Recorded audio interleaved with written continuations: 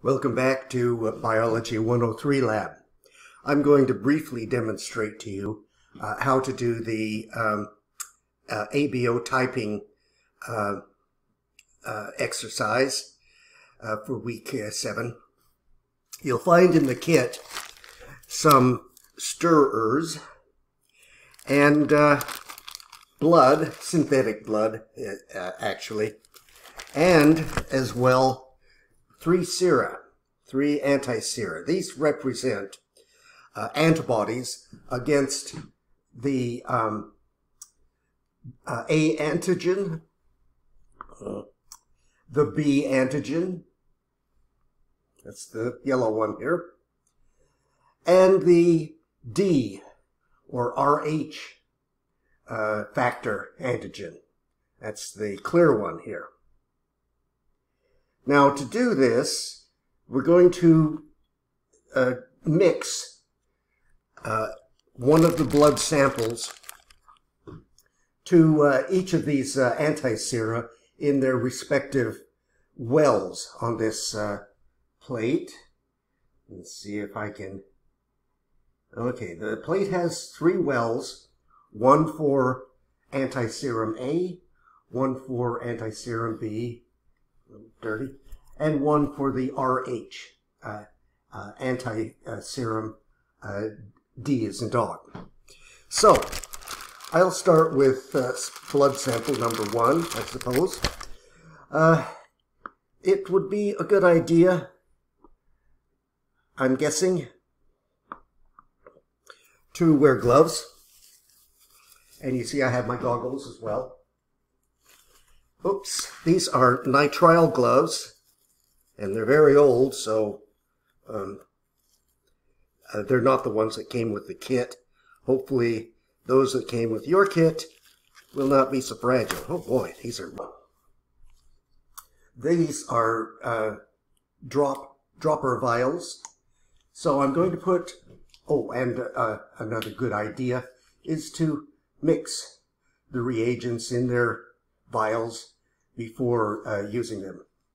So now, I'm going to put a drop of this sample into each of the 3 wells. To aim well with this, and alright, so there's a drop of sample 1 blood in each of the 3 wells. Now the well labeled A is going to get anti-A serum, representing the antibodies in the serum of people who are type B, type, and type O. And that's it. All right, so here we go. 1 drop anti-serum A, anti-A serum. You'll find the antibodies to B in the serum of type A individuals and type O individuals. So, a drop of that in the well labeled B. Finally, the antibodies to antigen D, or the rhesus antigen. There we are.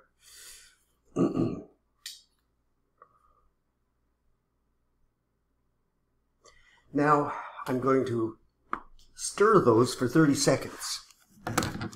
So we set this for 30 seconds. Start it. Get a stirrer. And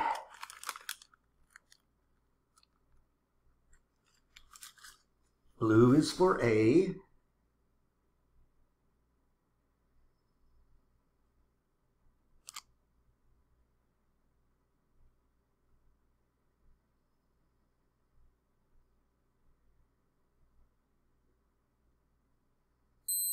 Okay, now very important. you want to discard the stir after each well, a new stir for each well. And that's because otherwise you could cross-contaminate and you might have false positives as a result. A positive result is agglutination, the formation of flecks or specks, however you want to call them, in the in each well. All right. Finally, the D well. It's one of the white stirrers.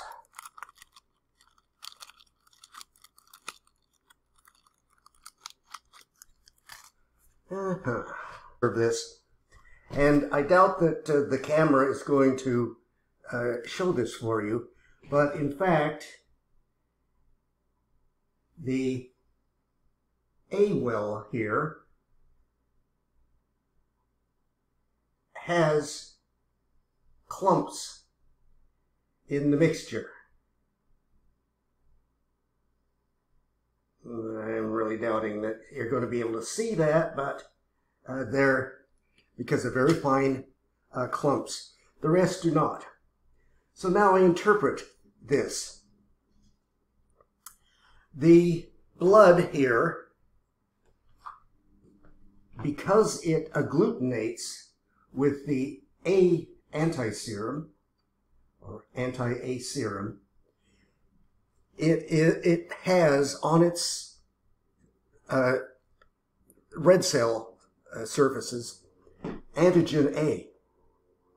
Because it doesn't have agglutination in the B well, it doesn't have antigen B on the red cells as well, and therefore the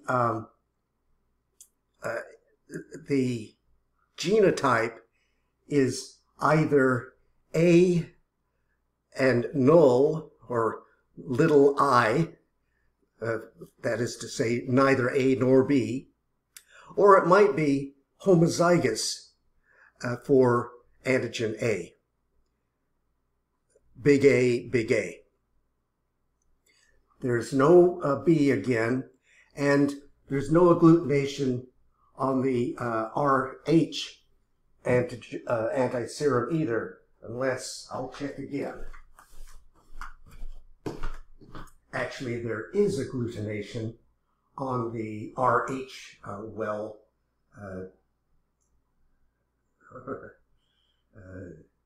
This one. Again, I don't know if you'll be able to see it on the video. So this person, blood type, is A positive. A for the A antigen, and positive for the D or rhesus antigen. Okay, that's all there is to it, basically. I'll let you get on it.